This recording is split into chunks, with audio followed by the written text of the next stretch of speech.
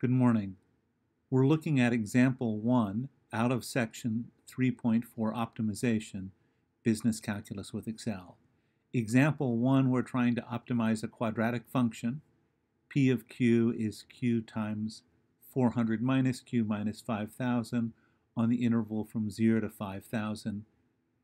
With a parabola, we've got two ways of doing it.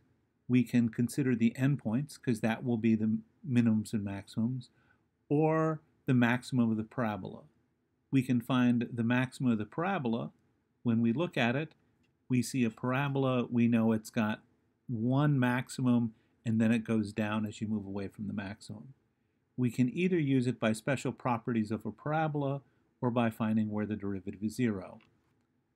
The special properties of the parabola is the vertex is at Q, the variable, being minus b over 2a.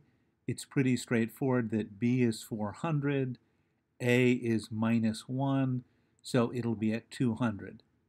So the first way of doing this problem is by saying we want to look at the numbers, the two endpoints, 0 and 500. Those were the endpoints of our interval, and we want to look at 200 because that's where we expect the maximum to occur. At those 3 points, we have values of minus 5,000, 35,000, and minus 55,000. The maximum is the place of those three that's the highest number. The minimum is the one that's lowest, so we find the maximum and minimum using what we know about parabolas. The other way of doing it is to find the derivative and find where the derivative is 0. We use the normal setup we've been doing for finding the derivative. I want my value Q, Q plus 0.001, Q minus 0.001, P evaluated at those 3 points, and the derivative, which is the difference of these two values divided by 0.002. So if I look at formulas, my derivative is these two values, E10 and F10, divided by 0.002.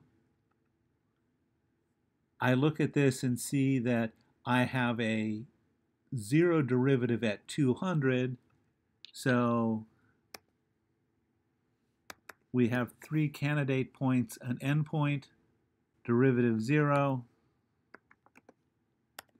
and an endpoint. And once again, we look at those 3 points and say, take the values 35,000 minus 5,000 minus 55,000. The minimum is the lowest, the maximum is the highest. Thank you.